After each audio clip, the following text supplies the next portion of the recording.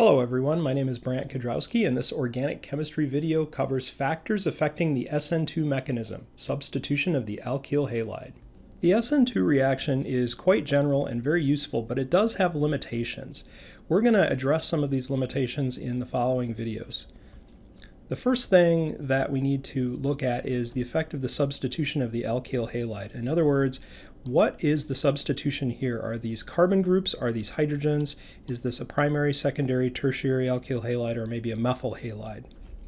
The next item is the leaving group ability. So what is the nature of this leaving group, this X? Is it a good leaving group or is it a poor leaving group? Then there's the strength of the nucleophile. How good of a nucleophile is this? And then finally, the reaction solvent plays a role. So in other words, what are these species dissolved up in? That can make a difference in terms of the way the SN2 reaction works. So in this video, we're going to cover substitution of the alkyl halide and the effect that that plays in the SN2 reaction. The most important thing is that steric hindrance slows the SN2 reaction. That's the big take-home message from this slide, and we're going to see that through a series of examples. So the first example involves this methyl halide reacting. So the carbon here has bonded to the X group and has no R groups attached. So the nucleophile here has a relatively unhindered path to the carbon. And the product, substitution product here, forms really quite easily. So we're going to take a look at relative SN2 reaction rate. So in other words, how fast does one reaction go compared to the other? So for a methyl halide, that reaction rate is going to be just given a value of 1,000. So 1,000 would be fast. Now we'll compare that to how some of the other substitution patterns work. So with a primary alkyl halides now have one R group. So this is a primary alkyl halide. That group, that R group, provides some steric hindrance.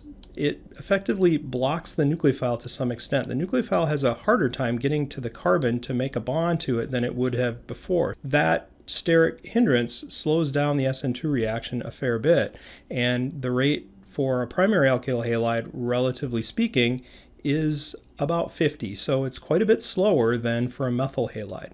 Secondary alkyl halides have two R groups, one here and one here, for example, and those two R groups provide even more steric hindrance that tends to block the approach of the nucleophile trying to attack the carbon. So for a secondary alkyl halide, the steric hindrance is even more extreme, and relative rate of this reaction will be 1, so it's 1,000 times slower than the methyl halide and 50 times slower than the primary alkyl halide. So these reactions are slow, and some reactions with secondary alkyl halides don't work at all. It really depends. Then finally, there's tertiary alkyl halides. Tertiary alkyl halides have 1, 2, 3 carbon groups attached to the carbon that's attached to the halogen, and these have a pretty extreme amount of steric hindrance. And so in these cases, the reaction essentially doesn't work at all. There's no reaction, zero reaction rate. Tertiary alkyl halides are just too hindered. The nucleophile just is not able to get past all of this bulk to get to the carbon. The take-home message for substitution is that steric hindrance is really a big factor in slowing down the SN2 reaction. So the first thing you should do when you're trying to establish whether a SN2 substitution reaction is going to work or not is look at the substitution of the alkyl halide and classify it as methyl, primary, secondary, or tertiary, and then you'll have an idea at least of how readily the SN2 substitution reaction may work.